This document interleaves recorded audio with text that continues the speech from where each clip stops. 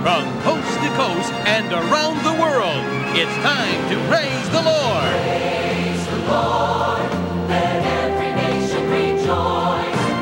Praise the Lord with one mighty noise. Praise the Lord covers the major Christian events in America and across the world, from the heart of Europe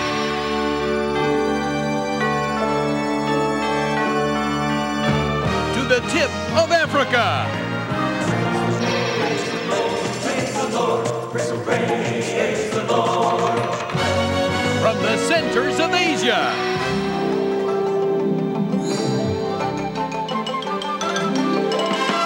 to Central and South America.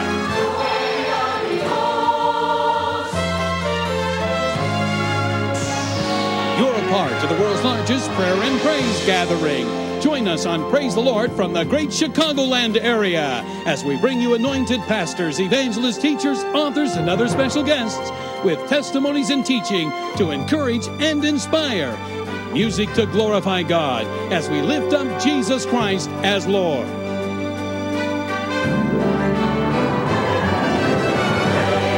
the Lord, let every nation rejoice. Praise the Lord with one mighty voice. Praise the Lord, praise the Lord. I'm Pastor John White, Senior and Founding Pastor of the Dominion Christian Center in Rockford, Illinois. It is a joy to be with you today. And there is an exciting word from God for you that's going to bless your heart. I also have an exciting guest that's going to really help you to be inspired on how to live your dream, rising above whatever circumstance in life you may face. Well, I have a very special guest today that I'm just anxious to get released to you so you can meet her and hear her life and let it bless you.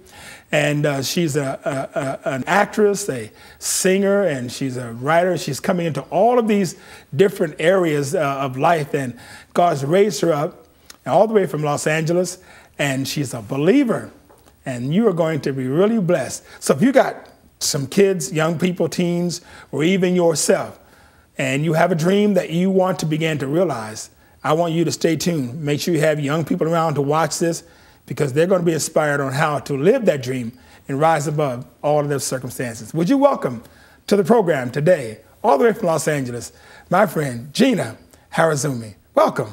Hi, Pastor White. Thank you so much for having me here. Well, I'm so glad to have you here, and it's such a joy to have you on the program today. You know, we got a whole lot to cover, a whole lot of grounds to go over, and we're going to get started first by just talking a little bit about yourself, who you are, where you're from, and then we'll get into the dream, aspirations, and all these different kinds of things like that. Introduce yourself.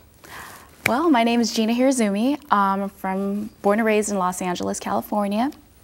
I'm Japanese American, and I'm a Christian. And today, I just want to share about all the struggles and triumphs that I have to face in Hollywood, particularly. There's a lot, so, but it's been good. God has been so good to me, and I'm so blessed to have accomplished everything I've done, and to have such a strong group of support and Christian friends, that is, and it's been so amazing. I like your introduction. I'm Gina Hiraizumi, and I'm from Los Angeles, California, and I'm a Christian. It was as though everything else doesn't matter. What you said is like, it was like everything else doesn't matter. I'm a Christian. I love that. That is so cool. To be a believer. Let's get a little bit of background. You know, I know personally what you do as far as your music career and your acting, and you're acting not only in LA, but you've done some things in Japan. But since today's program is all about living your dream and rising above it, at what age did you discover this dream, and how did you begin pursuing the dream that you have now? I would have to say about 15, 16 in high school. I was in pep squad, I was in theater, I was doing all kinds of stuff.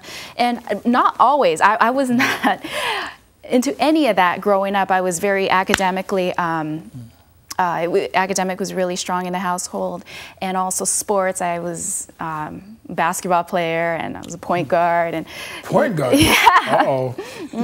So I still got a little bit, but you know, so I didn't really embrace this side of my creativity until high school, and then I started getting into it, and I was like badgering my mom and dad, like, oh, put me into acting school, and you know, they were like, yeah, okay, anyway, do your homework. But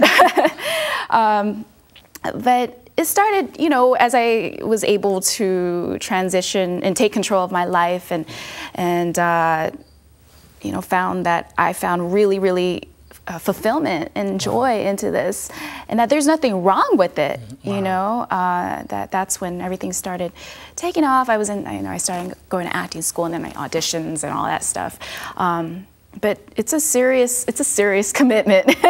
It's not something that happens overnight. So I don't believe anybody that says, you know, there's overnight stars. That's not. You know, I'm in and out of LA several times a year, speaking engagements, and you know, we all get together whenever we come out there, and all of our friends, we all go hang out, and it's just a lot of fun, a lot of relaxing that we do, and we reminisce, and we get a chance to share into one another's lives. There are a lot of people who go through many years and they have a dream, but they never really even begin to initiate that dream. For various reasons. Perhaps they don't feel like they have enough education or enough talent, or maybe no one to really believe in them. At what point did you have to really begin to say to yourself, this is my dream, I believe in it, I am going to really go for it?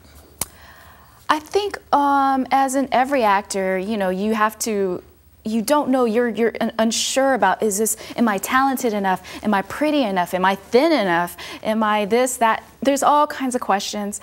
But there was just a burning fire inside of me that, you know, I knew it was it. I know it sounds cliche, but I just knew. And you know, when you start going on auditions, and then, you know, you don't get things right away. You have to keep persisting and going at it. And when you start getting the jobs, and you start getting the recognition and the acknowledgement, and people telling you, wow, you know, you did an amazing job, and you know, times when people don't have to say anything, but they do give you compliments and praise.